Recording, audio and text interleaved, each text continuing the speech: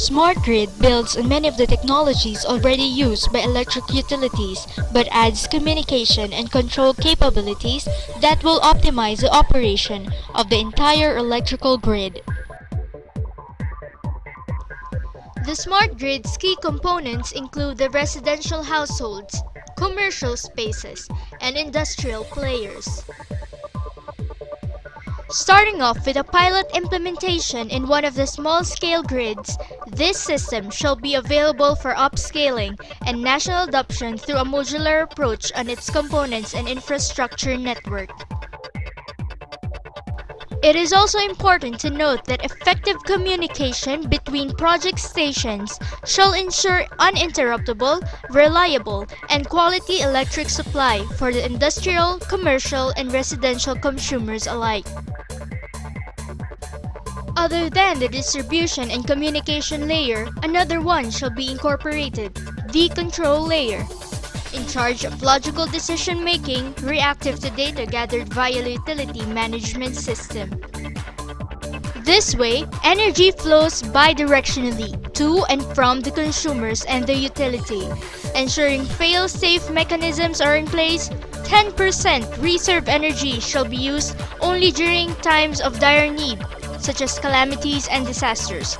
The rest, or the 90%, shall be available anytime for distribution.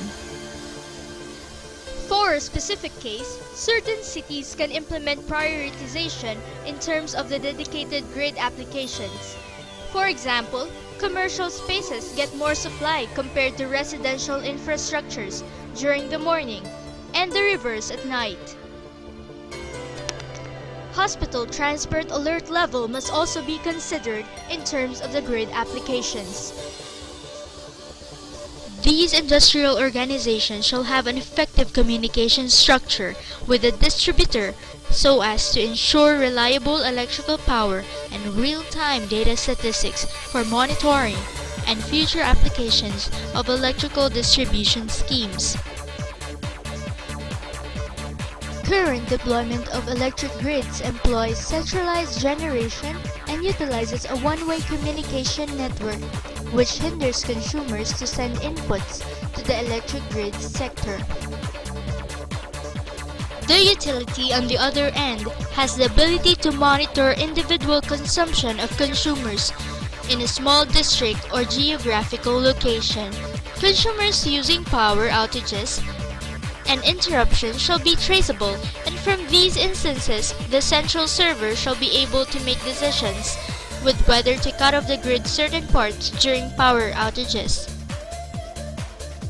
Thus, it is important to consider that the proposed smart grid not only deals with distribution of power, but also transfer of useful information.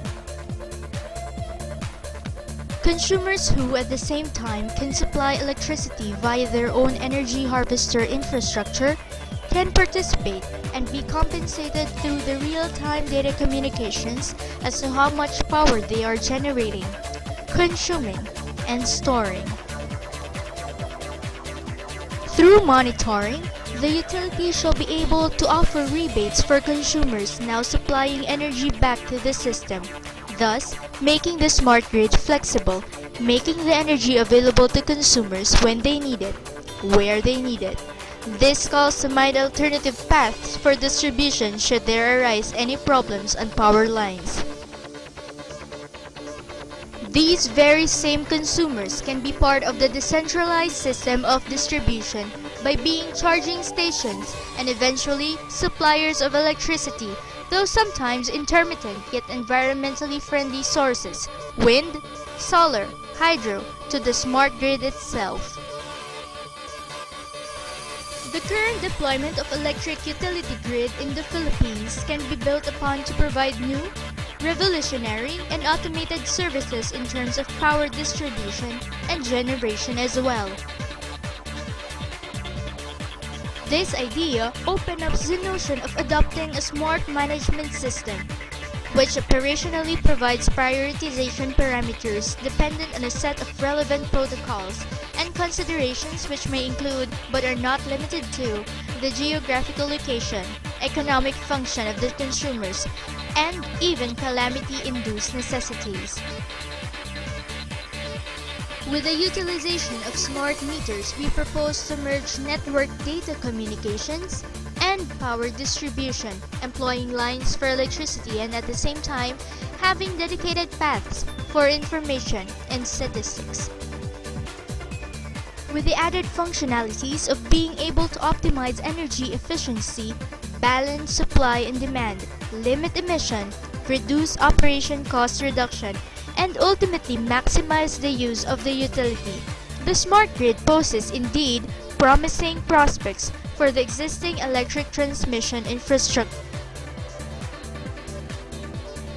With a smart management system in place, the development of new framework architectures for transmission networks will be mainly due to the comprehensive automation technologies of power substations.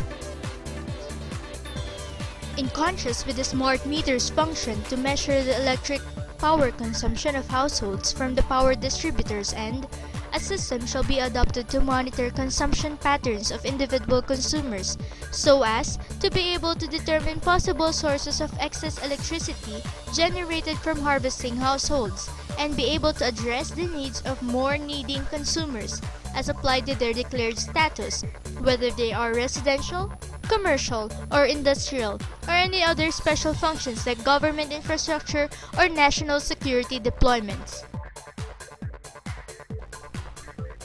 This system from data and statistics gathered shall be proactive instead of just being reactive and self-healing in terms of electric power patterns, and thus will be able to predict certain occurrences and adjust them appropriately. Each of the smart homes shall have their own identifiable access points and unique recognition parameter which shall be verified by the grid in which they are connected to, thus eliminating the risk of electricity theft through illegal tapping. These shall be applied via sensors and providers will be able to determine possible illegal wiretapping. We now take a virtual tour to our own version of Smart Home. This service-oriented, automated, and intelligent facility is capable of making decisions reactive to power attributes, consumption parameters, and characteristics alike, controlled, regulated, and monitored by smart devices.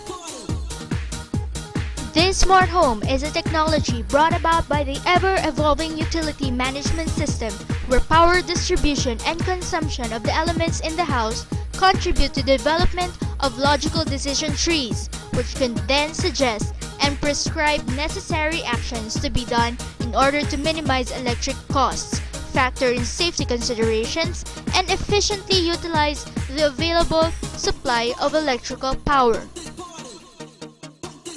Communication among the devices which consume power revolves around data networking over wireless connections to and from a central device, which monitors the status of each of the connected devices within the smart home.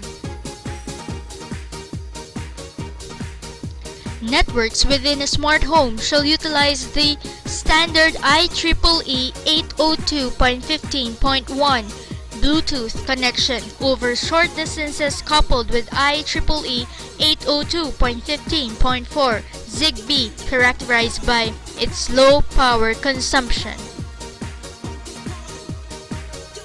These smart homes shall also have IP-powered services such as controlling appliance remotely upon the addition of smart tags and plug-ins, online customer portals, and real-time electricity rates, and early warning systems for power cut-offs. Appliances in homes shall be connected to smart plug-ins which, in turn, shall monitor the individual consumption in real time. Another interface, say a server or a customer portal to be found in every home, monitors the overall consumption and employs electric power saving schemes in the home. The central management system allows its users to set priority among the connected devices using the customer interface. Each house shall be assigned a specific static IP address by the service provider, which will be accessible even remotely to monitor the home network via these unique identification access points. Also, through this, electricity rates and warning notifications shall be available as supplied by the utility grid. Maintained through the network, independent convenient outlet shall be connected to a centralized smart meter, accessible to the utility personnel via Wi-Fi technology. According to NEMA, Smart Grid builds on many of the technologies already used by electric utilities, but adds communication and control capabilities that will optimize the operation of the entire electrical grid.